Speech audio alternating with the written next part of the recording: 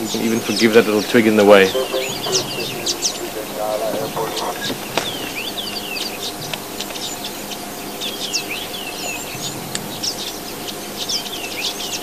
The wing colors there as well. Primary feathers, those longer, stiffer feathers on the wing. Very important for flight, obviously. They've got the black tips and then that bright sort of turquoise blue band running across it. And the black.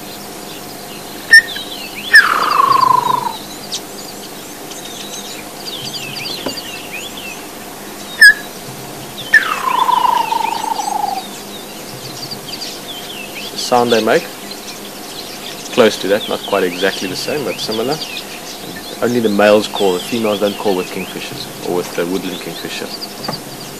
The males, of course, call to attract females or to find them. Looking through the twigs, you see the red of its head there. That's a cardinal woodpecker. Sorry, not a cardinal woodpecker. Looks like maybe a golden-tailed woodpecker. Sorry, I was just trying to see it through the twigs there. Cardinal is a little bit smaller. You get a variety of woodpeckers out here. Let's just see, maybe we get another glimpse of this one. Cardinal is a bit smaller. Basically the bearded, the golden-tailed and the Bennett woodpecker, all three of them quite similar.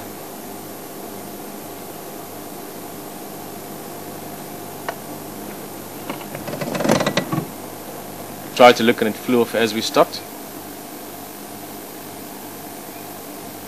Quite a striking bird. Also that crest, can't see much of it at the moment, it's all flat at the moment, but they can make a beautiful big crest when they open up those feathers.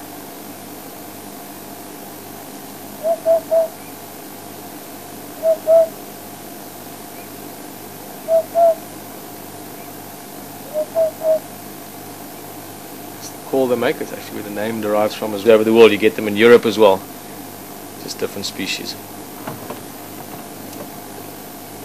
You see quite a long, almost pin-like beak, perfectly adapted for getting into little holes under grass roots. Quite often if it's rained you'll see them on lawns as well, around the lodges here or short grass areas, just being able to extract little worms and insects from underground with that sharp beak.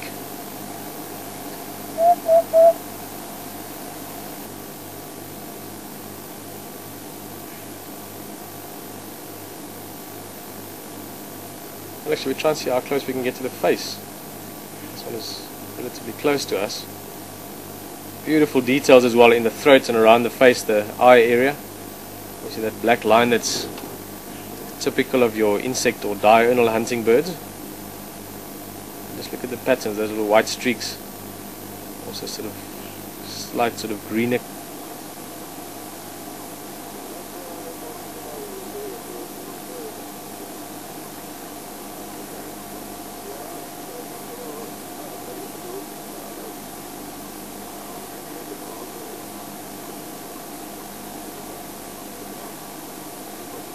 Both birds at the moment seem to be on the verge of striking.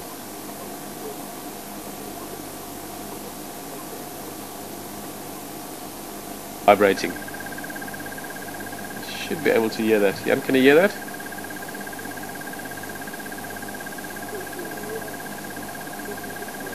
You should be able to. Just that sort of constant.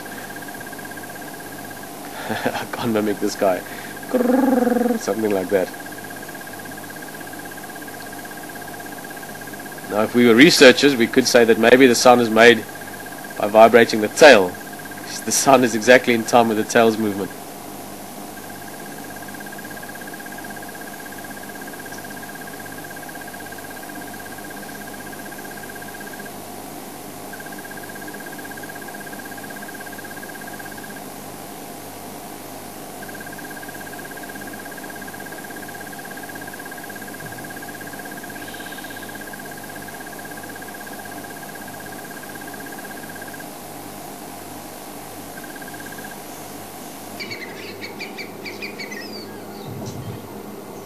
Beautiful. Probably yeah, that was the Wahlberg's eagle call.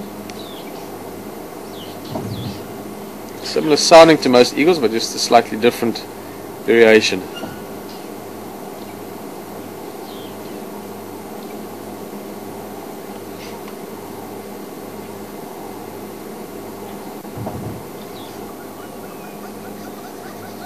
Just in general, seeing a giant eagle owl is always very exciting. To actually see one early morning busy washing and cleaning itself is almost unique. Oh, look at that. Beautiful bird, and I think this is the one that we saw a while back on Philemon's cutline. We've also heard it a few times around camp. So this one is certainly going to feature more and more, hopefully.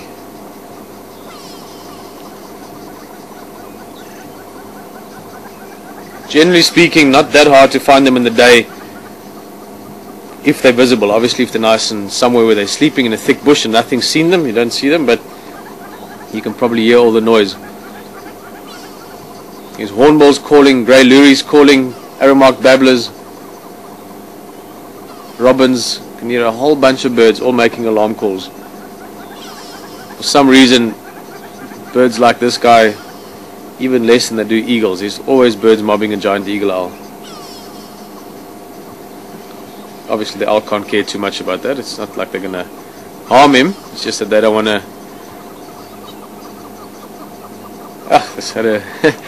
It's beautiful seeing it sitting in the water like that. It had a proper bath as well. It was sitting probably 2/3 of its body into the water.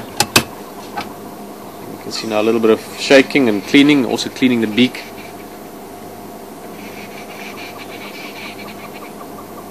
Quite fierce predators as well, this bird. I was just reading up the other day again.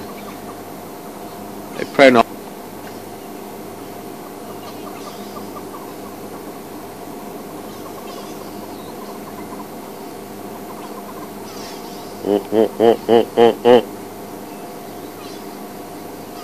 That's sort of roughly what they sound like. It's a bit difficult to mimic. If you hear it sometimes at night, it sounds like a baboon that's making a call.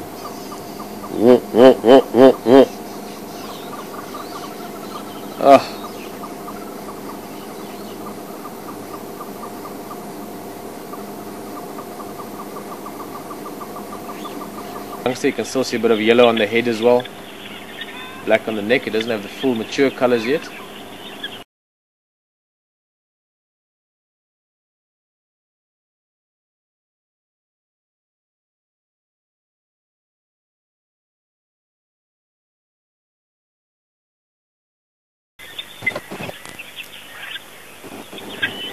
Very beautiful birds. We've seen them a few times the other day.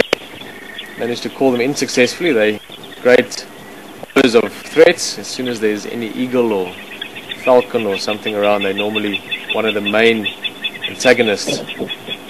11, 12 birds even per family unit or group. A lot of bird activity around this morning. It's always easy to show it to you. A lot of birds tend to fly away as you get a bit closer, but generally speaking, in study areas, some of these birds get rings so that they can follow movements and so on, but you only can really get the information from those rings if you find a dead bird or an injured bird.